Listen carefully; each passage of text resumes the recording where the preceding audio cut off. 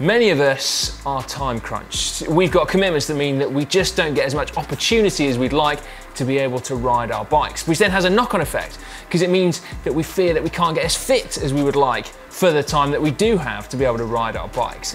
But worry no more. There are tricks and tips that you can use that means that you can get the most out of the time that you do have available and still get screaming fit.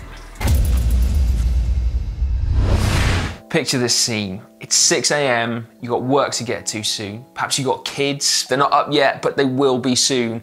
You've got just a few precious minutes to get something done.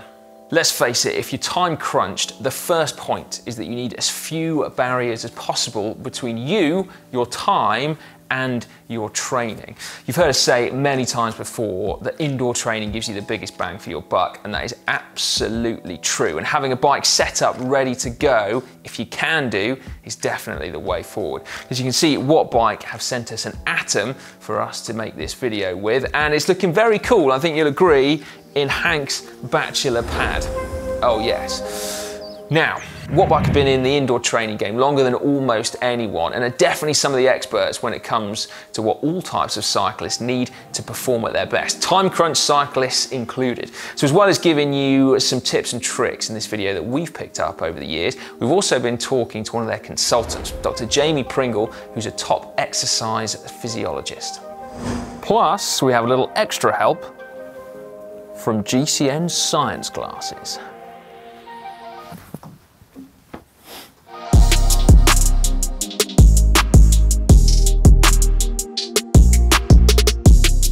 Now, although you can train outside on limited time, the fact is indoor training definitely allows you to do more training in a shorter period of time. There is no time spent waiting to get onto roads that allow you to do hard riding. There's no waiting around at traffic lights, and there's no running out of climb when you've still got 30 seconds of interval to go. Jamie, great to have you join us today. Really interested to know your thoughts on time crunch training and specifically the science behind it. I mean, is there research that can shed some light on how to get the most out of time crunch training? With the indoor bike and using something like the What Bike, you've got the opportunity there to achieve that time in those higher power zones with less cost. So without the volatility of power up and down either side of the target that you might get out on the road. So you might be able to then achieve that same stimulus, that same time at the higher intensities, but less of the negative cost and the lingering fatigue. So you're getting potentially more efficient bang for your buck, not just that bang for the buck. So if you can, invest in some good indoor equipment with a particular focus on power measurement. Now, that is a big factor on this What Bike. It's super accurate and it also allows you to analyze in more detail other things like your pedal stroke as well. Now, it's not essential to monitor training. Keeping a training log and then analysing what data you can gather is also really effective, but you lose some of that pinpoint accuracy. So just how fit can you get on limited time?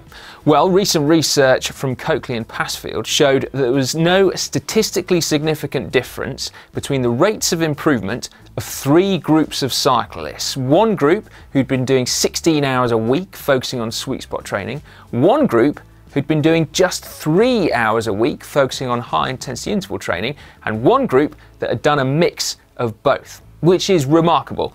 Slightly counterintuitive, but also undeniably good news for the time crunch cyclist.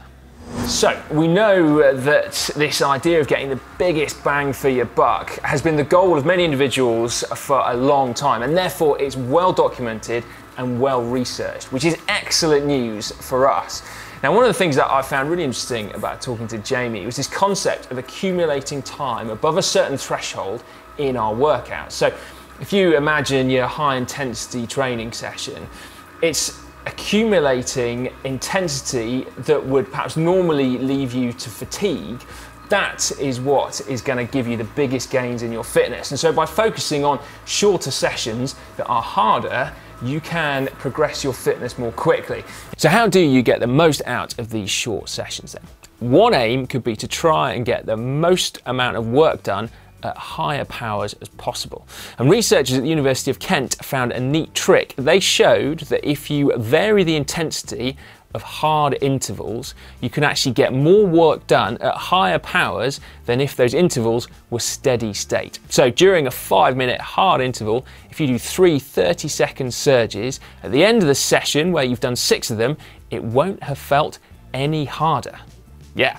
Now, sessions like this can be quite complicated to follow, so time crunch trainers use all of the equipment you have at your disposal. If your indoor training setup allows you to set it so that it keeps you to prescribed powers, definitely use it. On this watt bike, I can do exactly that, so all I have to do is pedal and I'll get the session done perfectly.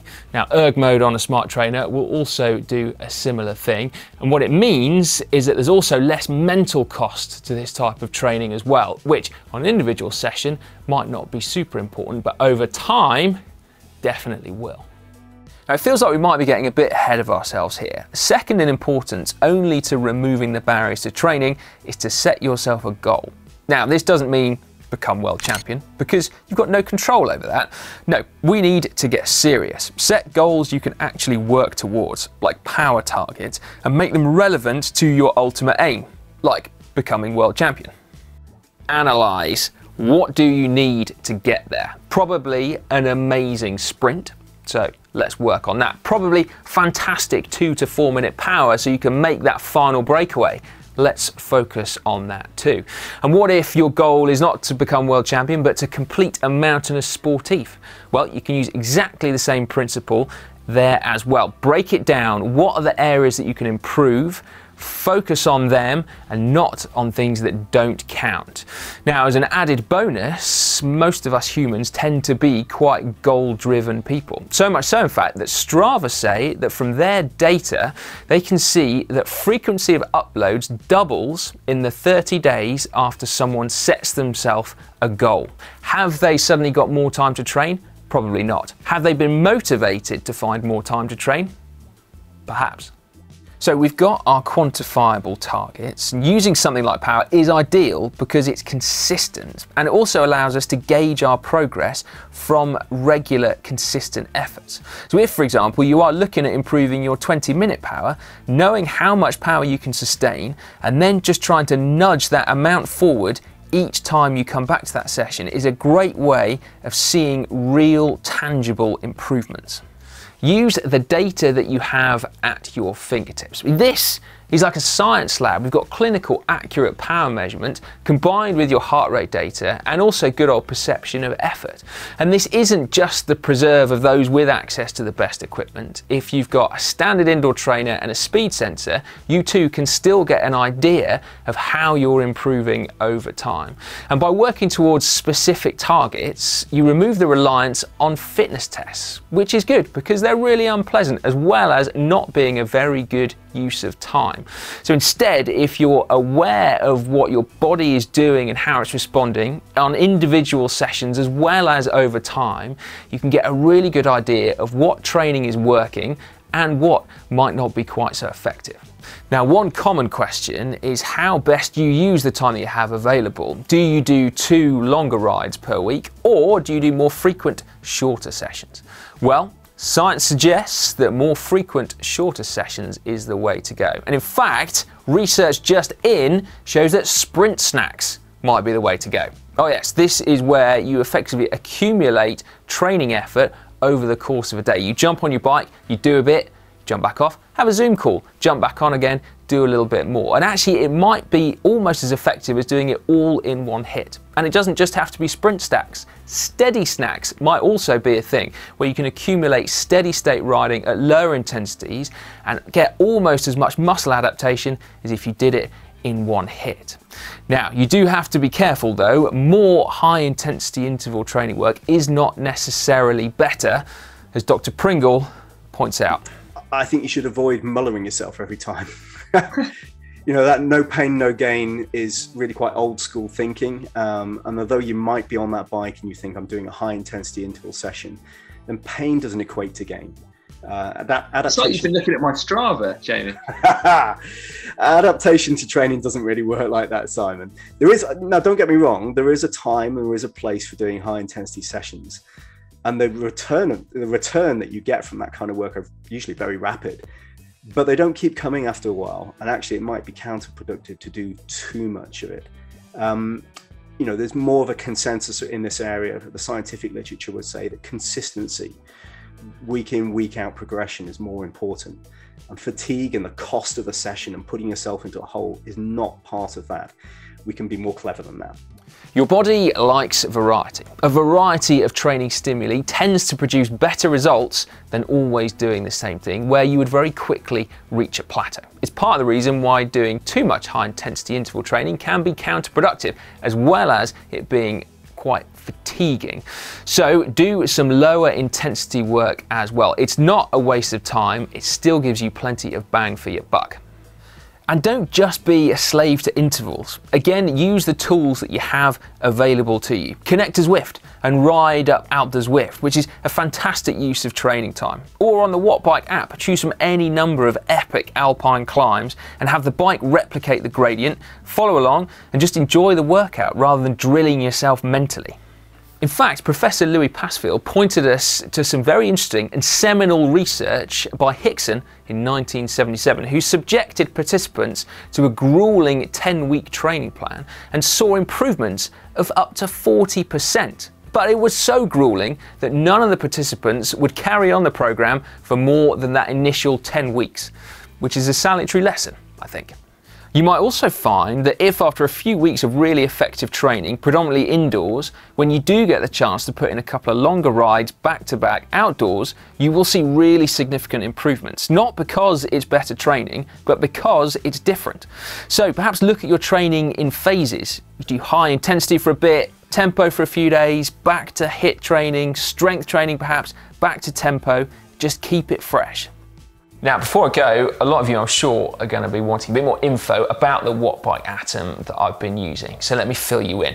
Wattbike have been around since the year 2000, and they were founded basically on a principle of trying to get accurate data for cyclists from indoor training. And this, the Atom, is their latest and greatest. So its power meter is accurate to just plus or minus 1%. Your data is sampled 1,000 times per second. And that is what allows you to get all those advanced metrics like pedaling effectiveness score and things like that. The bike is Bluetooth enabled, and so you've got a companion app that then lives on your phone or a tablet.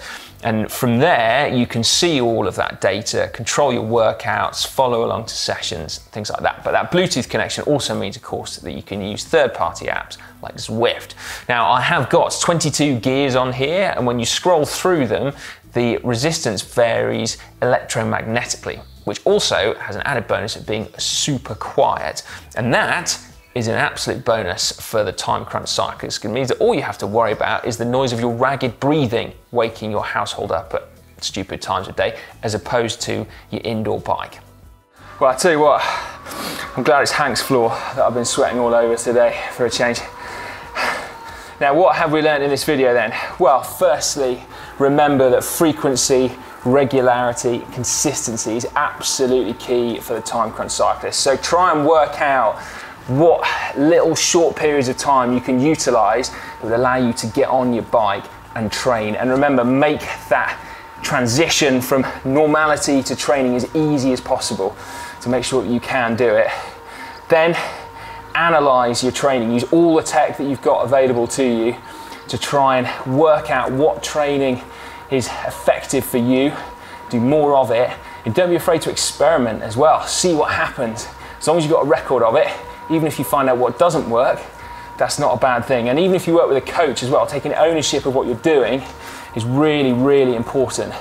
And actually it means that you can buy in to the training you've been prescribed, and that makes it even more effective, I think. And then lastly, high intensity intervals. Super, super effective, but don't overuse them. And remember as well, that if you're already pretty fit, then actually they might not give you gains across the whole spectrum of fitness like they might do for other people. So again, use them sparingly and work out what it is in your training that is going to improve your fitness. Huge thanks to Jamie and to Wattbike as well for all their expertise in bringing you this video.